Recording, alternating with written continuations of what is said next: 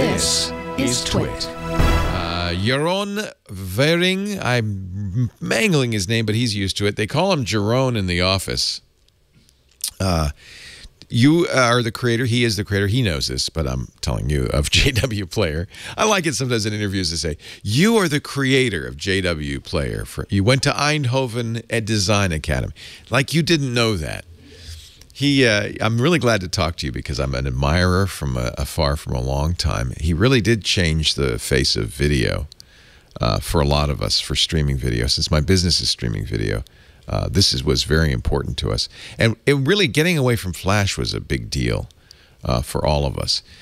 You surprised me when you say that HTML5 video had been around. I felt like something Google pushed on us fairly recently. Not the case? Yeah, no, indeed. Yeah, it'd been around for a while. It was actually the team from Opera that the first implemented video. I think we're talking about 06 or 07.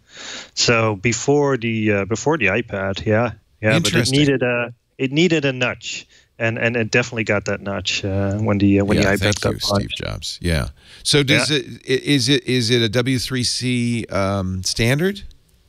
Yeah. Right now it's W3C standard. I think it's just about the only way that you can stream video these days, and at least all the major browsers have standardized on it. And it's not done yet, so there's still bits and pieces that the W3C and companies like us are still figuring out. All right, you're going to help me because it is a mishmash of concepts and terms. There's codecs, there's wrappers, there's the video tag, which doesn't say anything at all. It is a crazy quilt of concepts, and people say it HTML5 as if that's like, well, but that's a magic wand, but it doesn't even really say what codec, right? Yeah, indeed. There's a lot going on. Yeah, so, I can. Help me, help me and our audience understand this. I think that because the video tag, that single HTML5 tag, it's very simple. It's deceptively simple. Underneath that goes the video file, so the file that you're loading. Nowadays, luckily, there is one format that works everywhere. The MP4 format, with the H.264 video and the AAC audio, and that allows you to play a clip, not a live stream or a long form piece of content, but a clip of video across all the browsers.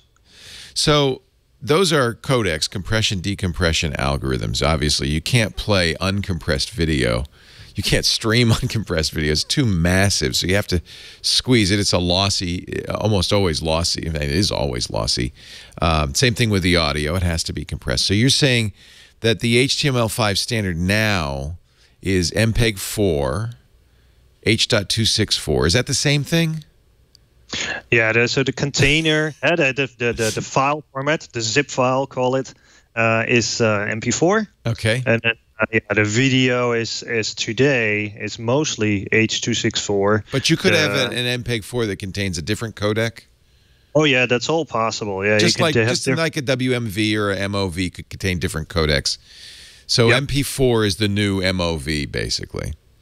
Mm-hmm. That was the old QuickTime wrapper. I call it a wrapper because it's what contains the data, but the data can be compressed in a variety of ways. Isn't there VP6, VP9? There's other codecs as well, right? Yeah.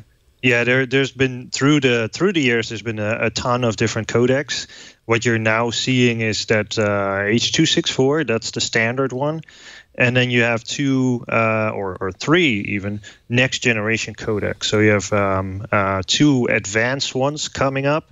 One of them is from Google. It's open source. It's free. It's called VP9.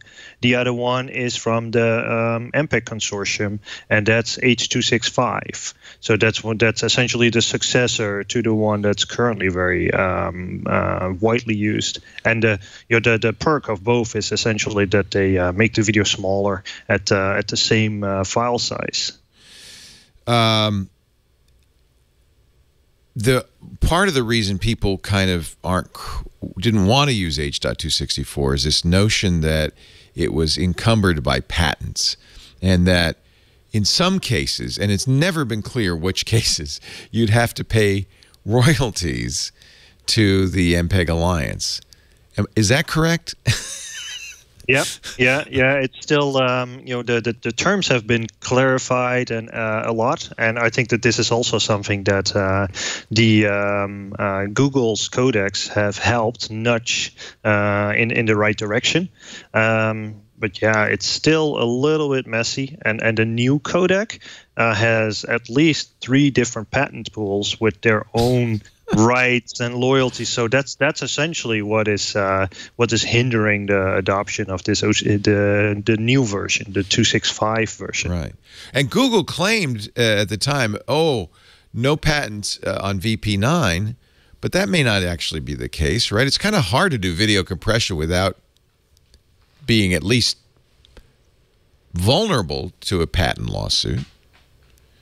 Yeah, I think that's hard. But the chances of any company really digging in and trying to get Google to pay up for something is relatively low. Google also made a sort of handshake settlement with the consortium that controls H.264. My lights are turning off. 1 second. Wave your hands. Yeah, I'll wave my hands. Modern corporations will save money any way they can, boys and girls. Yeah, it looks like it. Let me quickly. There we go. I just had to run around. That means we've kept you too long. Lights are out. But I think the big thing that has the